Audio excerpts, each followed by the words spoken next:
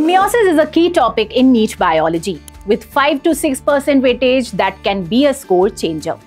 Let's break down this NEET 2022 question in just 60 seconds. Meiosis is preceded by interphase, where G1 is for cell growth and preparation, S for DNA replication, G2 where final preparations for division occurs. Now comes the meiosis, which involves two successive cell divisions but only one round of DNA replication.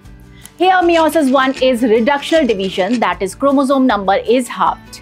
Meiosis 2 is equational division like mitosis.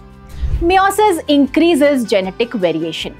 As you can see here, during prophase 1 of meiosis 1, homologues pair up and exchange genetic material. That is why students' incorrect statement in this question is C.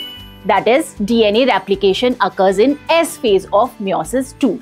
If you would like to practice more such questions or view the step-by-step solutions, copy the link from the comments below and explore them on the Extramarks learning app.